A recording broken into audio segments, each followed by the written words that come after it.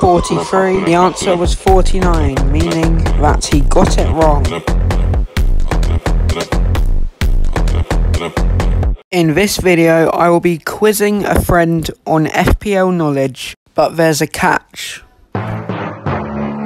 Depending on how well he does in this quiz, will decide what punishment I have to face. The punishments are now on screen. Let's get into the quiz. You can play along at home. Question 1. How many points did Crystal Palace finish on when they set the record for the highest points while being relegated? My friend replied with 43. The answer was 49, meaning that he got it wrong. Question 2. How many minus points for a red card in FPL?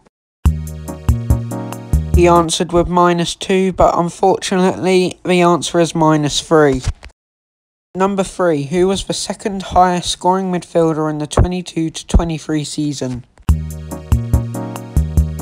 Answered with Sir Marcus Rashford, but unfortunately it was Martin Odegaard. Who scored the most goals in the 19-20 season?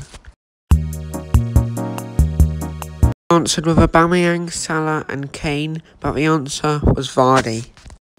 Who had the most assists in the 2014-2015 season?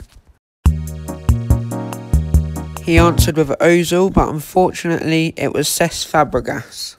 Question 6. In the 2016 season, Palace signed a player for 27 million for a club record signing, but who was it? He answered Benteke, which is correct!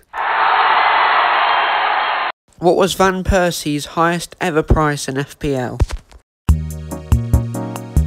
He answered 11 million, but unfortunately it's 14 million.